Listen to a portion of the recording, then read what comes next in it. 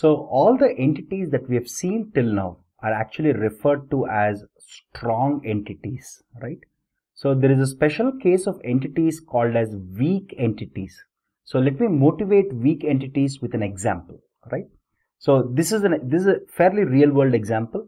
So if you're a customer for Amazon, of course you have a unique customer ID, which is the key. You have a customer name. So Amazon also allows you, or most e-commerce companies allow you to have family members have an account which is tied to your primary account. For example, I could have an account for my son.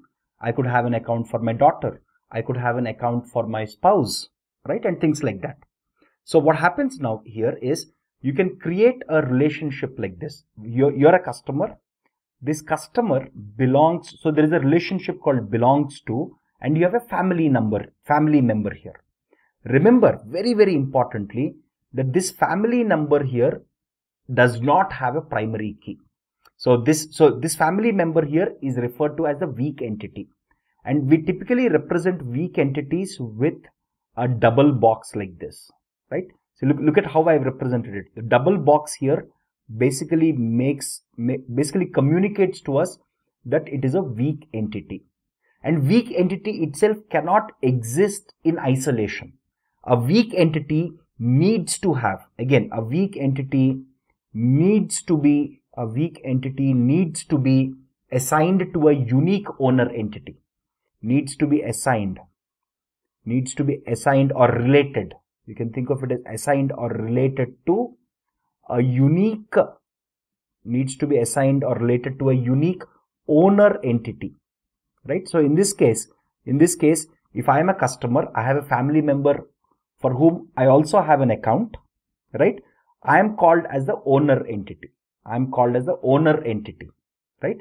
And for every family member, the family member has to be related, has to have a owner entity which is unique, right? That's very, very important, right? And this weak entity itself does not have a primary key. So it doesn't have something like a customer ID.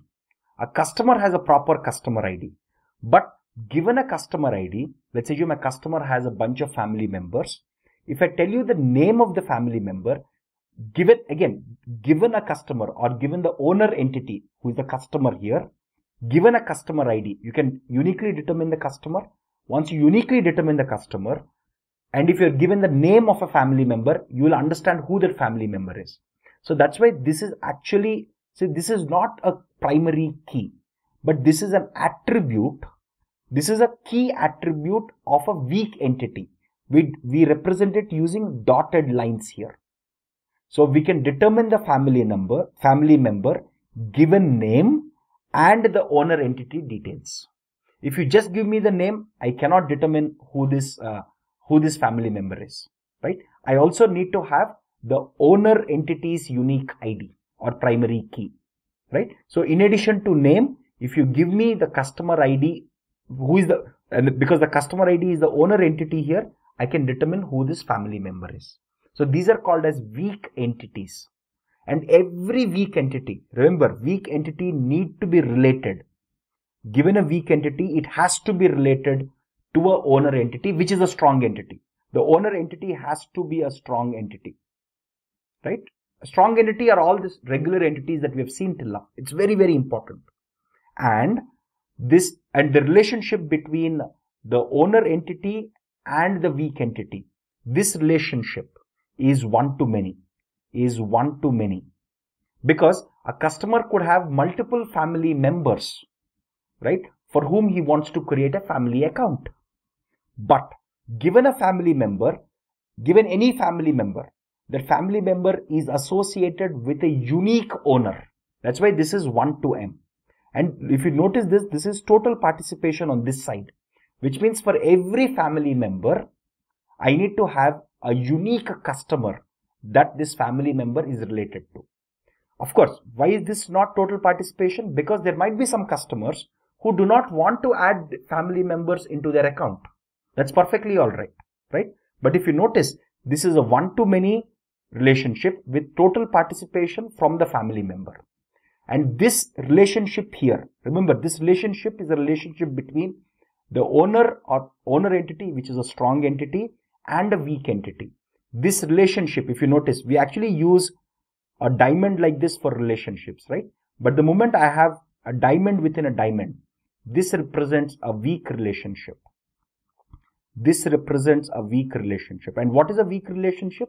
A weak relationship is a relationship between a weak entity and its owner, strong entity, right? So I hope, again, in the single diagram, there are lots of interesting details here. The key aspects that you have to remember here is that this is a weak relationship. This is a weak entity.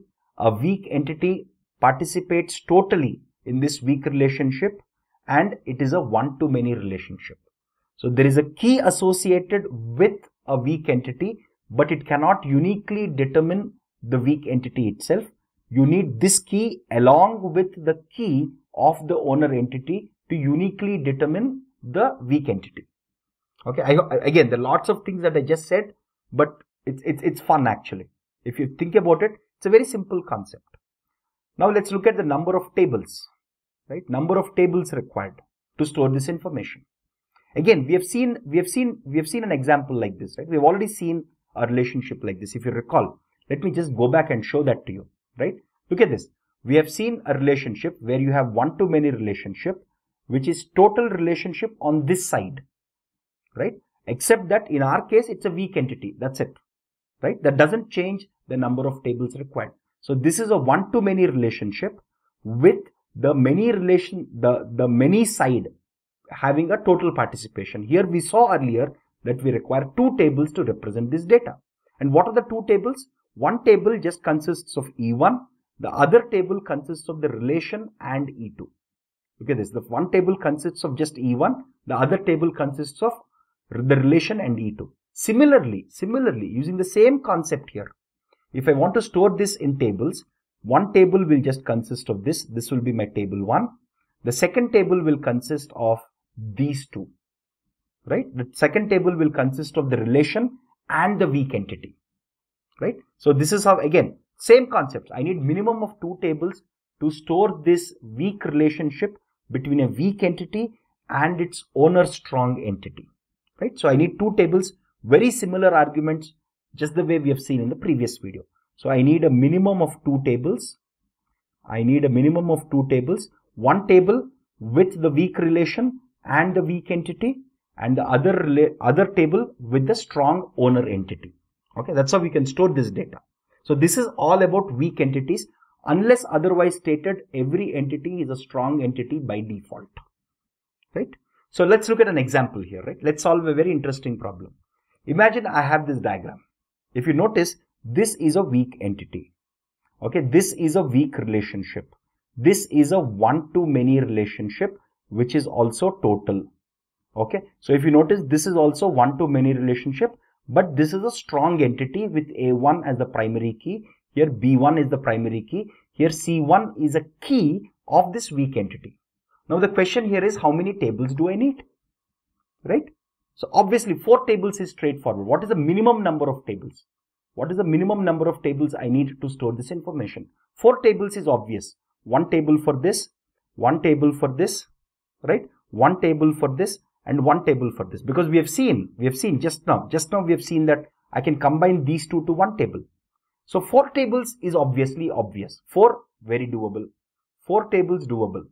Okay, I'll combine these two into one table. I'll have one table for this, one table for this, and one table for this. This is very doable. Can I do something better than this? Okay, what if? Can I do it with 3 tables?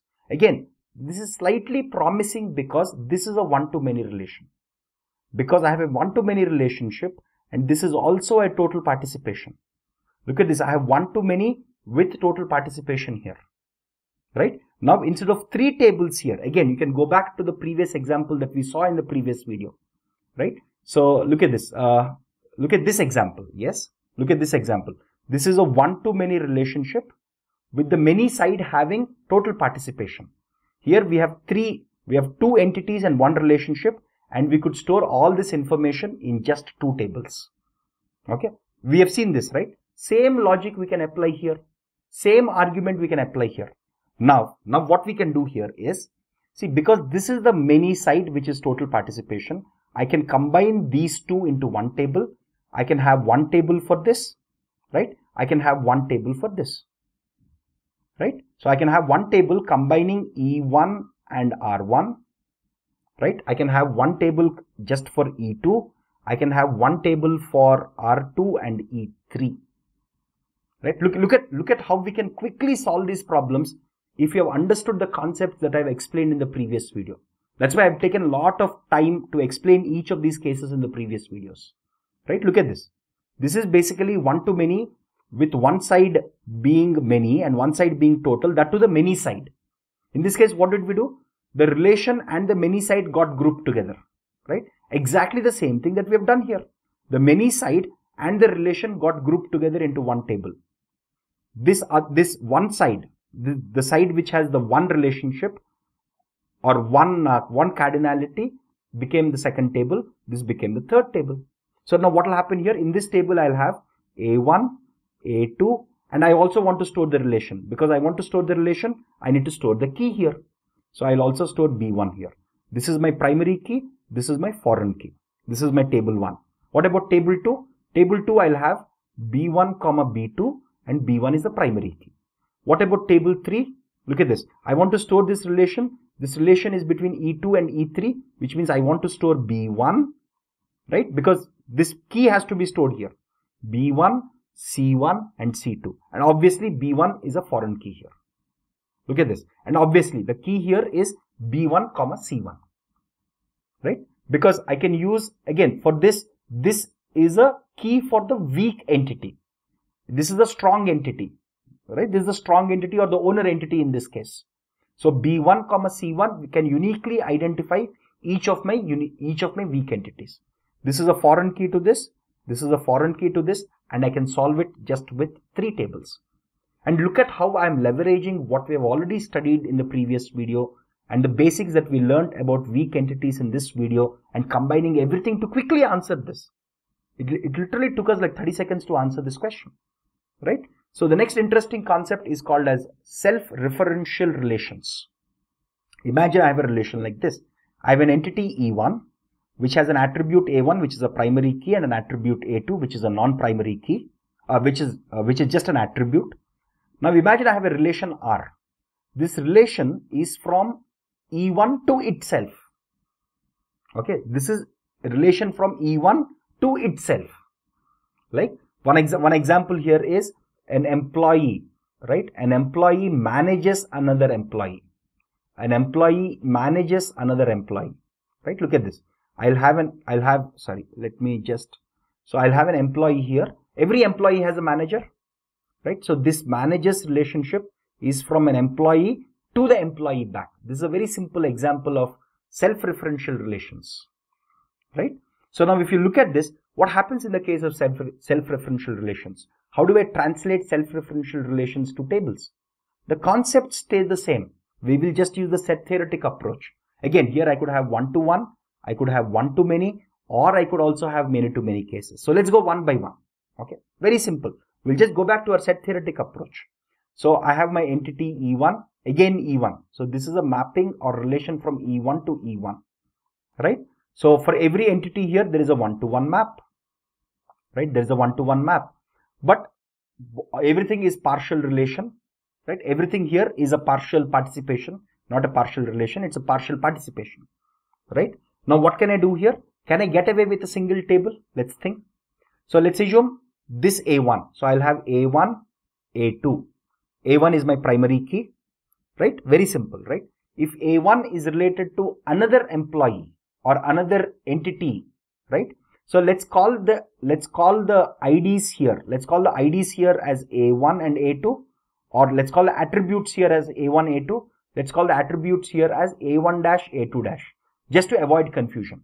So I can create a table now. I can simply create a single table with A1, okay, A1, A2, A1 dash, and this relation also has B1 as a attribute, right? A1 will be the primary key. Look at this. A1 will be the primary key. A1 dash is going to be a foreign key to A1, right? A1 dash. See, when I have A1 comma A1 dash, See, if this value exists and this value also exists, that means there is this link between both of them. Okay. While on the other hand, if for this case, what will happen? I'll have this to be null. Right? Very simple case. Very, very simple case. Right? I just want, again, for this, I don't even have to worry about it. Because the information related to this entity, right, is already there in this table. That's everything in this table I'm anyway storing. Right? So I can get away just with one table here. What if I have one-to-many? Okay, let's look at that case, right? What if I have one-to-many relationship, right? Again, I have E1 here. Again, I have E1 here. This is one-to-many like this. One-to-many. One-to-many. Right? And there can be some empty ones left. Can I get away with one table now? Let's see if I can get away with just one table. Okay. So I can't have, again, here, let's call the fields A1 and A2. Let's call the fields here A1 dash and A2 dash. Okay. Again, this is one-to-many. Right? Now, if I make, see, again, I'll keep A1, A2, A1 dash, and I'll have B1. If I make A1 primary key, then there is a problem. Because if A1 is a primary key, there's a huge problem here, right? Because this maps to two values, I will get two values in this cell, which I don't want, right? Which I don't want. So what if I make A1 dash? What if I make A1 dash a primary key? Now everything here is mapped to exactly one value, unique value, right? Everything here is mapped to one exact value. So if I make this as my primary key, there will be no sets that will be formed in any of the cells. And this will become a foreign key to this. Problem solved. Right? So even in a one-to-many self-referential sort of relations, I can get away with just one table. Okay, this is how I'll store my table. Very simple case here. Now let's go to the many-to-many relation. Okay, in the many-to-many relation, what would happen? I would have something like this, right? Many-to-many, so this is possible. This is also possible. There will be some more left here. So can I get away with one table now? I cannot. Because imagine, again, I have A1 and A2 here. I have A1 dash and A2 dash here. Right? So if I do anything, if I do A1, A2, A1 dash and B1. If I do anything like this, for every A1 dash value, for a A1 dash value, I can have two possibilities here. Which means this here I'll get two values. So not possible. On the other hand, for a value for A1 also I'll have two values. So one table is not possible. I need two tables. And what are those tables going to be? A1 and A2 in one table. This is my table 1. My table 2 is A1, A1 dash and B1. Obviously this A1 is going to be a foreign key to this. Right here again, I don't require three tables. Again, this is a many-to-many relation. Right? Because this information is already stored. I'm storing the information for this. I'm storing the information for the relation. That's it. Two tables are done. Right? Again, a very, very simple case here. So whenever you have self-referential relations like this, whether it's one-to-one, one-to-many, many-to-many, all these cases we can easily solve. We can fairly easily solve using our set theoretic understanding of the concepts.